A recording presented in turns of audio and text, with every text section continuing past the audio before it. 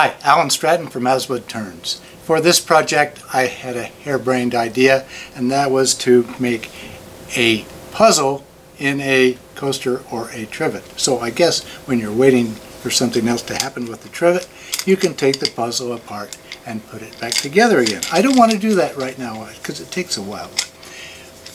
It actually is easier than you think, other than the laser work, but as this is a fairly simple bowl, but with a laser.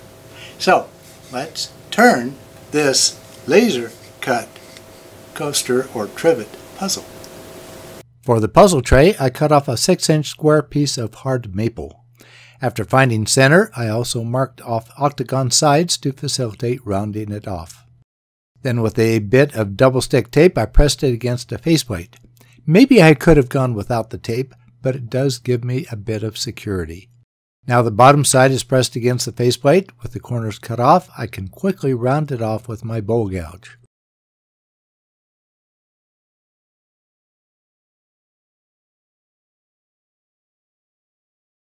The next part I could have turned without tape, but I like the security it gives while I cut a large mortise with a box scraper. Just to give it a bit more grab, I form a slight dovetail with the skew. Now reverse the tray to present the bottom side, while the mortise will hold it securely while I tool the bottom side. The bottom side is simple: a shallow mortise in the middle, a fairly flat bottom, and a side profile. All this is similar to trays in many bowls.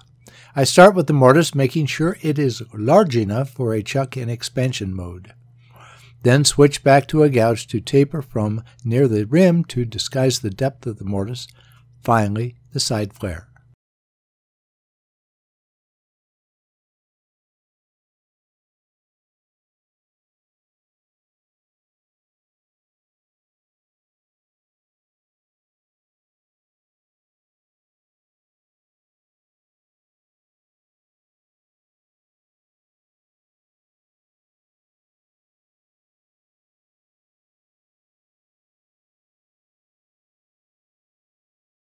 Since the wood is securely mounted, this is a good time to sand this bottom side and apply wipe-on poly. With the poly dry, I reverse the tray onto that shallow mortise.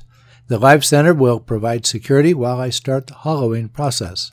There's not a lot of wood to remove, so it goes quickly with the bowl gouge. Then remove the live center and smooth out the center with a box scraper. The center will accommodate the puzzle, so that portion is squared off to about the depth that the puzzle will need. I am particularly careful to thin down the bottom without cutting through it. Multiple measures to be sure.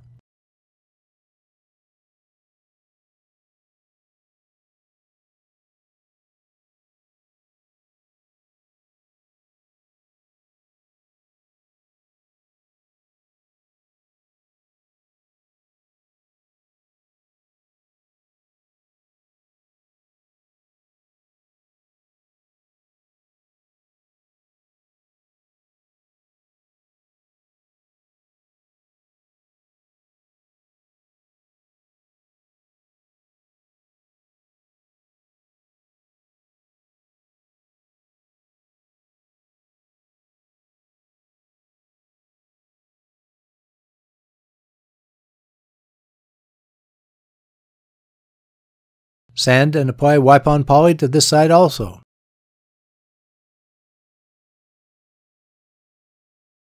Meanwhile, for the puzzle, I prepare a thin piece of maple again. It is thin enough already, but still I need to mount it with double stick tape and sandwich it between two faceplates so I can focus on fitting it into the center of the tray. I sneak into the fit.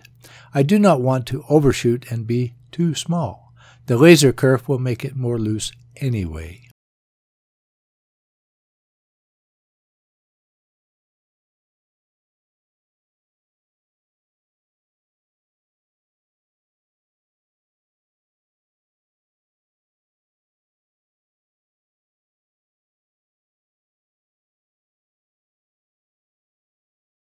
And just like the other tray piece, this is a great time to sand and apply wipe-on poly, both sides separated by enough time to dry. It is ready to toast in the laser.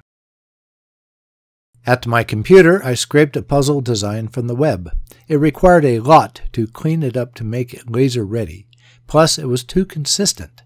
I've changed most of the interlocking shapes for more interest and less chance to fit a piece to the wrong spot.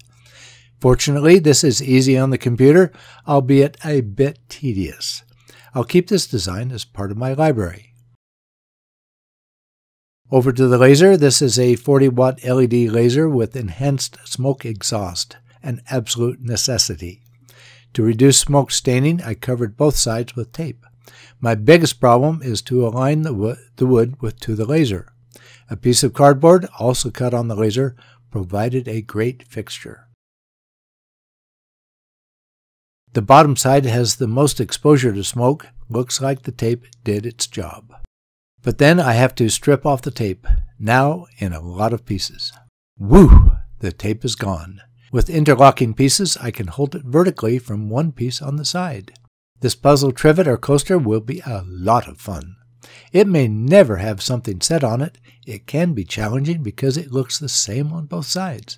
Still, not so many pieces to make it impossible. A bit of turning, a bit of technology, mix it up, harebrained, you be the judge. Please give this video a thumbs up and subscribe on my website as well as on YouTube. When you subscribe to my website, my notifications are more reliable than YouTube's. Please tell your friends about my weekly videos. I appreciate your comments and questions. Please wear your full face shield whenever the lathe is running. As usual, I nag, but I hope to save your life and your eyesight. Once wood flies, dodging it is not an option.